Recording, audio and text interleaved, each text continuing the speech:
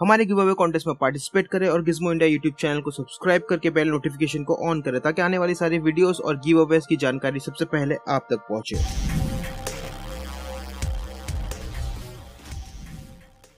Motorola ने अपने दो नए स्मार्टफोन्स को लॉन्च कर दिया है, जिसमें शामिल है मोटोरोला एज और मोटोरोला एज प्लस। इस वीडियो में हम मोटोरोला एज के बारे में बात करेंगे। अगर आपको मोटोरोला एज प्लस के बारे में ज्यादा इन्फॉर्मेशन चाहिए तो आप ये वाला वीडियो देख सकते हैं। मोटोरोला एज में दिया गया है 6.7 inch full HD plus OLED display, जो ना ही सिर्फ HDR10 प्लस सपोर्ट करता है, ये स्मार्टफोन 90 हर्ट्ज रिफ्रेश रेट भी सपोर्ट करता है। ये स्मार्टफोन में दिया गया है in display fingerprint sensor. Motorola as में दिया गया है 4500 mAh की बैटरी, जो 18 वॉट फास्ट चार्ज भी सपोर्ट करता है। ये स्मार्टफोन चलता है क्वालकॉम के latest mid range 5G processor पर, जो है स्नैपड्रैगन 765G प्रोसेसर, और जो आता है एड्रीनो 620 GPU के साथ। ये स्मार्टफोन में दिया गया है up to 6GB LPDDR4X RAM और up to 128GB UFS 2.1 internal storage. Camera department की बात करें तो इसमें दिया गया है क्वाड रेयर कैमरा सेटअप, जिसमें है 64 मेगापिक्सल का मेन सेंसर, 8 मेगापिक्सल का टेलीफोटो लेंस, 16 मेगापिक्सल का अल्ट्रा वाइड एंगल सेंसर और एक 2 मेगापिक्सल का डेप्थ सेंसर। और सेल्फी के लिए इसमें दिया गया है 25 मेगापिक्सल का front facing camera. Motorola as चलता है एंड्रॉइड 10 पर, जो साथ में आता है माई UX कस्टमाइजेशन के साथ। कनेक्टिविटी की बात करें तो इसमें सारे कनेक्टिविटी ऑप्शन दिए गए हैं, जैसे कि USB Type-C port, dual 5G का सपोर्ट, Wi-Fi 6, Bluetooth 5.1 और NFC।